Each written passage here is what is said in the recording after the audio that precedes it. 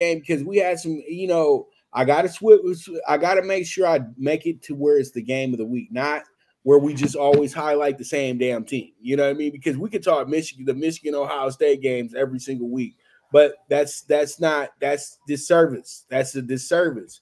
This is a game that can go either way. That's why I bring these games up on game of the week and things like that. So I just wanted to throw that out there real quick. But you know what the game of the week is? The true game of the week is, and it's in the Pac-12. The Pac-12 has became the premier conference in the nation as they're on their way out.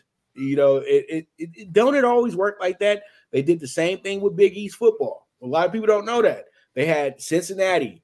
South Florida was even ranked for a moment there.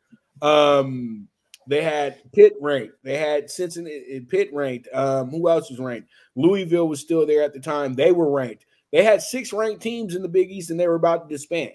So West Virginia, was West Virginia there? West Virginia was still there. They weren't in the big. They hadn't got to the Big 12 yet because West Virginia stayed until the end, and then they went to the Big 12 and when everything was all said and done.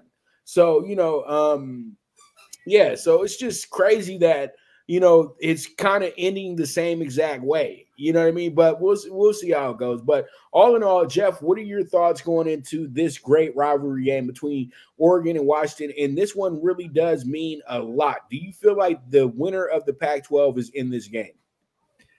Well, if you listen to me in August, our winner of the Pac-12 was going to be Washington.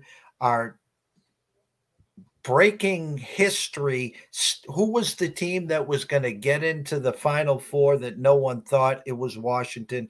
Here it is, a season on the line for me here. Penix Jr., if you haven't watched this team, go watch them. They got 2 wide receivers that will be playing on Sunday. Penix Jr.'s stock just keeps going up, and up, and in come the Ducks. We all know about Bo Nix. We know about their offense and defense. I've talked to a lot of people the last 2 weeks. Their power ranking number is 1. This game opened up at 2, dipped to 1.5, is now 3. I am scared poopless here. I am rooting hard for the Huskies here. First one to 37 wins this game. The combined scoring between these two offenses is 97 points a game. I'm scared. I think Oregon is the right side here, pups. But I'm going to go on record here and say 37-34 Washington. All right, sounds good.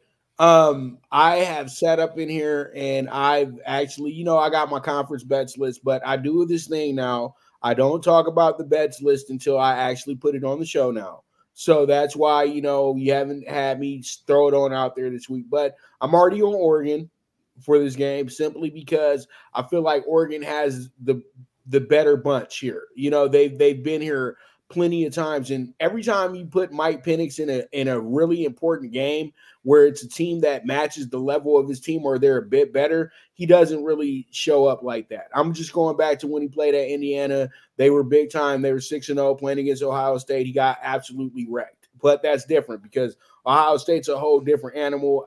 Indiana was on some fluke stuff that season anyway. Who cares? But Washington is probably a team that we look at and say to ourselves, they got a good opportunity to take it to any level that they want to take it to.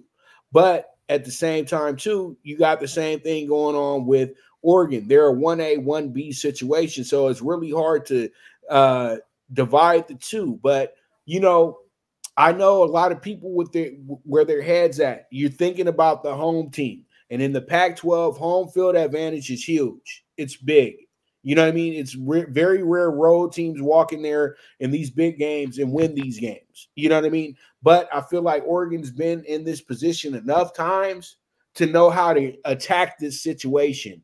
Washington, in a sense, this is kind of them kind of being a little bit further ahead than they even expected.